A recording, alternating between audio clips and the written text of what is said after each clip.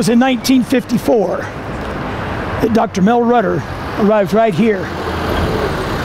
And this is the place he rented, and he started what today is known as the First Baptist Church of Huancayo. Now, I'll be honest with you, there's no way through this video you can understand what he saw back in 1954. This is a little dirt street here, and this is a pretty modern building back in those days. And praise the Lord, since then we moved.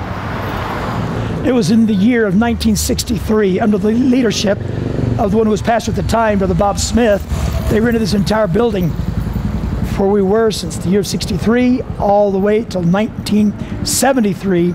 We rented the building that you'll see next. It was in 1971 that we left the building down there in Huancas and moved right here.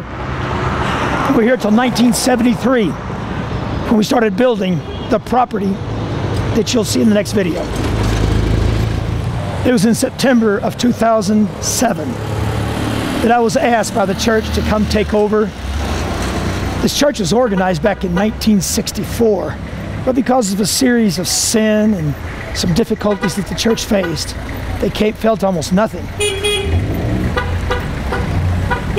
We came up, took over, and the truth is the church grew in a phenomenal way. And, well, the Lord truly blessed. It was in December of 2015, after 7 years of working with this church, that it was obvious that the Lord was showing us that Brother Cristian Soto would be the next pastor of this church. So, in the presence of Brother Walter Jones during our annual missions conference, we ordained Brother Cristian Soto, turned the work over to him, and the brother has been doing a fantastic job ever since. We're real proud of Brother Cristian.